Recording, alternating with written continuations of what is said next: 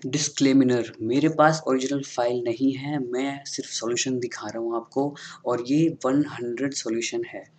आप ले सकते हो 1000% भी और हो सकता है आपके साथ ये सॉल्यूशन काम कर जाए और 100% ये काम करेगा, ठीक है?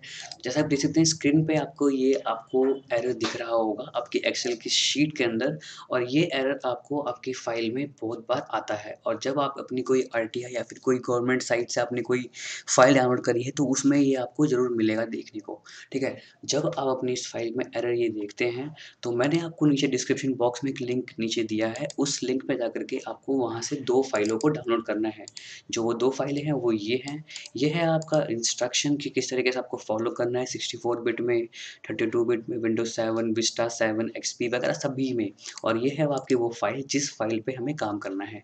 तो मेरी है ये विंडोज़ 10 और ये है मेरा 64 बिट का आर्किटेक्चर तो मैं आपको इसमें करके दिखाता हूँ कि किस तरीके से स्टेप्स को फ़ॉलो करना है।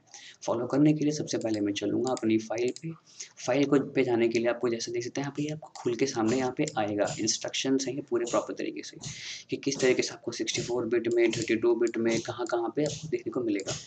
जैसा आपको मैंने बताया मेरे पास विंडोज़ 10 और 64 बिट ये है, तो मैं यहाँ पे नीचे जाऊँगा और मैं यहाँ से 64 बिट अगर ये मेरा लिखा हुआ है तो ये कह रहा है कि आपको इस पे जाना है। लिखा हुआ है कि यहाँ पे इंस्टेड ऑफ सी ये 32 बिट की जगह आपको यहाँ पे 64 बिट में जाना है। इसको मैं दोबारा से हाईलाइट कर देता हूँ ताकि आपको समझ में प्रॉपर तरीके से आ सके। ठीक है, ये है आपकी फ़ाइल, इस पे आपको जाना है।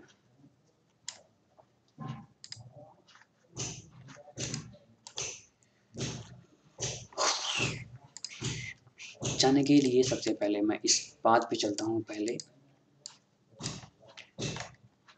जैसा कि आप देख सकते हैं यहाँ पे चलो मैनुअल चलते हैं फाइल पाथ पे।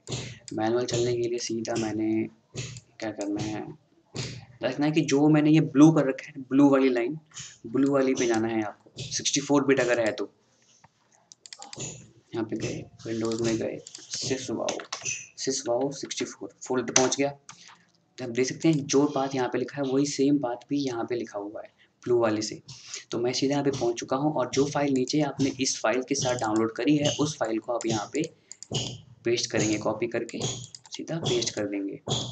पेस्ट करने के बाद आप इस फ़ोल्डर को बंद करेंगे। बंद करने के बाद दोबारा से उसी फ़ाइल पे जाएँगे, इंस्ट्रक्शंस डिटेल्स पे और अपने कमांड प्रॉम्प्ट को रन एज़ एडमिनिस्ट्रेटर करेंगे, जैसा कि आपको इस फ़ाइल में भी बताया गया है। मैं खुद नहीं कुछ बता रहा, ये फ़ाइल खुद बता रही है, ठीक है? जाने के बाद देखिए, अगर आपके पास 64 बिट का विंडोज़ है, तो आप यहाँ पे जाएँ, अगर आपका 32 बिट है तो आप यहाँ पे जाएँ। आपको मैंने बताया मेरे पास 64 बिट है तो मैं यहाँ पे जाऊँगा इस पाथ पे, यानी कि मैं जो कमांड चलाऊँगा वो इस पाथ पे जाके चलाऊँगा। मैंने अपने कमांड प्रॉम्प्ट को खोला है, कमांड प्रॉम्प्ट खोलने के बाद चाहो तो आप यहाँ से इसको कॉपी पेस्ट भी कर सकते हो बट मैं इसका मैनुअल टाइप करूँगा। CD space backslash Windows backslash wow सिसवाओ 64 bit का फ़ोल्डर था, खोल दिया मैंने। फ़ोल्डर खोलने के बाद इसमें एक और कमांड है जैसा आप देख सकते हैं यहाँ पे। कमांड एक और है यहाँ पे